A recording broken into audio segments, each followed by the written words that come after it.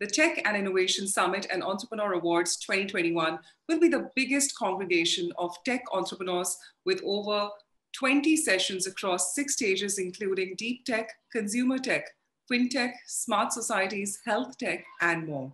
While the title partner for the Tech and Innovation Summit 2021 is NeoCred powers those daring to enable their businesses with the best of payments, whether it is a co-branded card or payouts. We tend to take the road less traveled and enable ease of banking compliances with us so that you are on board quickly. Well, the event is supported by the Ministry of Electronics and Information Technology, Government of India, and the Department of Science and Technology. And the event is hosted by Entrepreneur India. We're powered by our partners, Akamai and Cartmax, and our co-associate partner is Accenture. Our session partners are CoinSwitch, Sugarbox, and Rajdeep Traders. Our event partner is Hubilo, and we've also received tremendous support from FICCI, Indian Angel Network, and WASME, which is the World Association for Small and Medium Enterprises. A big thank you to all our sponsors and partners for their association and support. Well, we would also request our delegates to keep posting questions through the Q&A option. We will try and answer most of the questions by our esteemed speakers in lieu of the time given to them. With this, ladies and gentlemen, I would now like to invite, and it's an honor always, to have Ms. Ritu Marya, Editor-in-Chief, Entrepreneur Media, India and Asia Pacific, and Franchise India, to give the welcome note. Thank you so much, Ms. Marya, for joining us with this statement. And a very good morning to everybody out there who's attending, who's joined us for the Tech and Innovation Summit 2021 this year. We're looking forward to a wonderful 2 days of this event together and learning more about technology and how technology is going to change our world in the coming few years, as it already has in the last few years, much more so than years before that. So I think technology particularly has the power to really change the world. And I think we are witnessing it more than anybody else. And I think the pandemic has probably sort of put the nail hard in the ground to say that, you know, technology is here to stay. And it is time that we started adopting it in every aspect of our life, regardless of our age and regardless of the education we may or may not have. So I think in one sense, if you really look at it, we are really blessed that technology has been here with us. The science that has helped develop things to make our lives easier. It has also given us goals to rethink our daily bearings. The way we want to live is now possible, unlike earlier when we had certain set fixed kind of systems with which we worked for. Now everything is becoming much more dynamic, and we can now plan our dynamic selves in today's life through technology. Now, just as a case in point, imagine if we were all stuck in the pandemic, sitting at home, and there was no technology around us. Can you just begin to imagine a world like that? How would we educate our children? They would practically be out of schools for now close to an year and a half. There would have been no way to do that. Even if with all the homeschooling and all other tools we may have at hand, it seriously would have been a big problem. Imagine, we have elders at home, and if they cannot go to a doctor during the pandemic, how are we going to ever treat them? Our lives would have got seriously upended unless there was the science and technology to support us during the pandemic. So this is really, and this does not need to be a situation created by the pandemic alone. This can be a reality of our lives where we can make our lives easier through science and technology.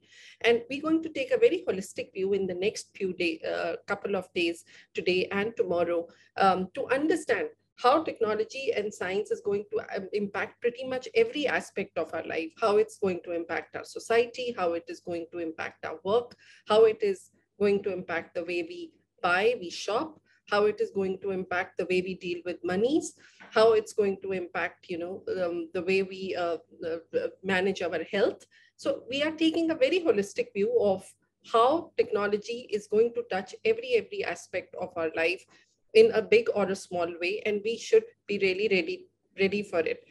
I think what we have seen and the impact of technology is probably still very early days. And I think the further innovation and technology will give us in 2025 is really when we will see the blossoming effect of technology in our lives. I mean, just as a case in point, I can tell you that probably by 2025, you'll not be planning a vacation in Switzerland. You'll probably be thinking of space, going to space for a holiday. So things are going to look certainly very different going forward. And I think those are the days we are really waiting for, once we're, of course, out of the pandemic and free to move around. So I would suggest that, the next 2 days, you should make the most of it. Please feel free to ask questions. Please feel free to hold discussions with your fellow attendees. Talk to our people in our, in the exposition area, and feel free to make most of your time, network, meet and greet people, everybody you can. There is something to be learned here in the next 2 days by everybody, and I think you should make the most of it. Um, as I sort of welcome you to the Tech and the Innovation Summit, I would also take a minute to tell you a little more about our initiative of the magazine, which is the Tech 25 list that we present year on year. And this year, we have some really, really good entrepreneurs who are truly building the current and the future technologies featured in this list. And they certainly have the potential to change our lives in a very big way. So we can, I think, on the cover page, we have actually featured the founder of Zoho, Sridhar Vembu. I think he's practically running a many $billion tech company from a village, which is his home village, and he's managing thousands of people and a global business around the world.